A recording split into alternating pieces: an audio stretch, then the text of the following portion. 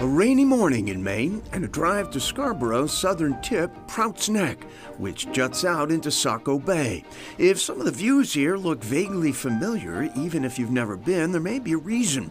Prout's Neck's most famous former resident made them world famous, whether or not people knew where they were painted. Winslow Homer was one of the great American artists of the long 19th century in the United States. His works were word close, repetitive looking. They just have an incredible nuance to each of their subjects. Ramey Mize, assistant curator of American art at the Portland Museum of Art, is an authority on Winslow Homer, who moved with his family to Maine in 1883 and set up his studio here in Prout's Neck. What was it that drew Homer to have his studio here and paint here? I think it was just this proximity to the kind of rugged, rocky coast of Maine. He really found a place of solace, inspiration, community here in Prout's at the studio home. Today, the studio is owned and maintained by the Portland Museum of Art and was undergoing some interior work on this visit, but it was here that Homer painted some of his most famous works, including Weather Beaten, which hangs in the museum, and in the painting The Artist's Studio in an Afternoon Fog, the Prout's Neck studio itself is the subject. Very much evoking the atmosphere and weather effects of a day like today, and you just see the beautiful silhouette of the studio immersed in this hazy fog with a little bit of sun poking through. Clearly he's just ruminating on this site and its meaning to him. Winslow Homer died here in Prout's Neck in 1910. This was his haven in the end? Absolutely, yes. This was really a site where he felt he belonged, a place of home. Truth is, Maine's York and Cumberland counties have long been a haven for artists of all kinds, creating art all over.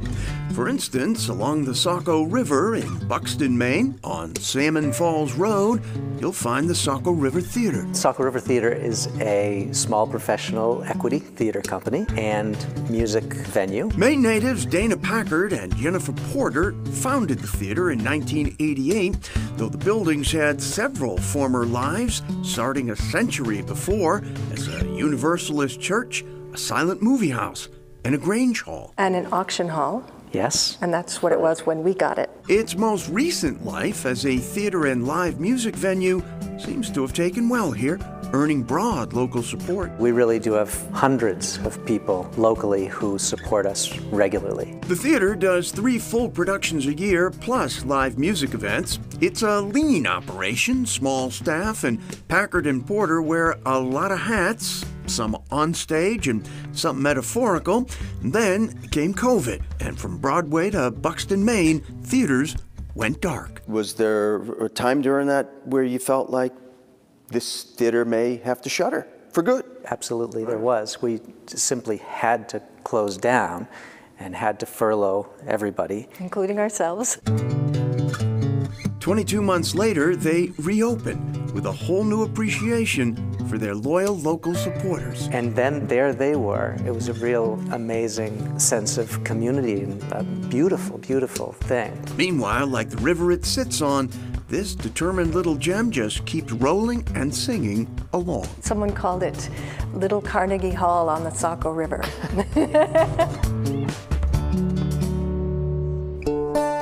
You may not be familiar with Alfred, Maine. It is a bit off the beaten path, even for York County.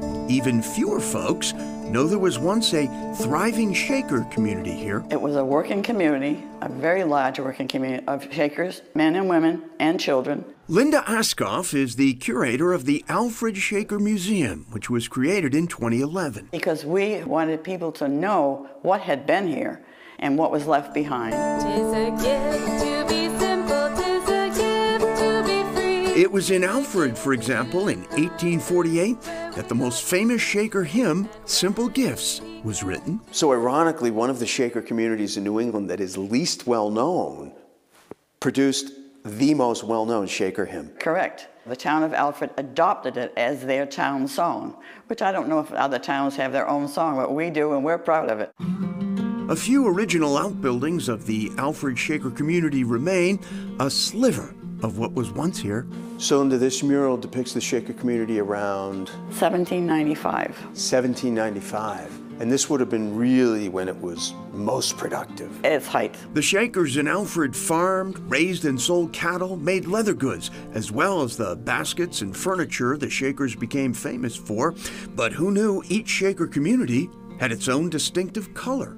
So the Alfred, Maine Shaker community was Alfred Red. Correct. The Shakers were the most successful utopian community in the history of America. They were a tremendous model of hard work and devotion that lasted for over 200 years. We were also met in Alfred by old friend and author Howard Mansfield, whose newest book, Chasing Eden, in part looks at the Shaker experience. They planned these communities. They were the first to sell packaged seeds.